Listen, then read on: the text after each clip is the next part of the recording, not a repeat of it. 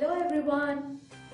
I've been teaching English since 2010 and I've been studying it for 15 years, doing and teaching different courses with several books and teachers, testing various methods in order to see how a student can become independent. So when they cannot have a teacher, they can continue their studying on their own. As they say, 70% of learning is on the students themselves.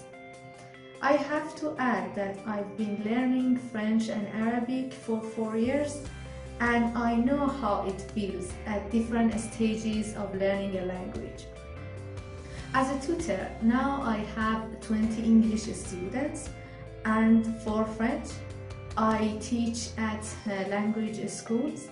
And in the process of learning and teaching, I'm a very serious teacher, but at the same time, very friendly and patient. Maybe I've got this from doing taiji and painting. I can teach different levels of English, but if your first language is different from mine, maybe you have to start referring to a bilingual dictionary on your own.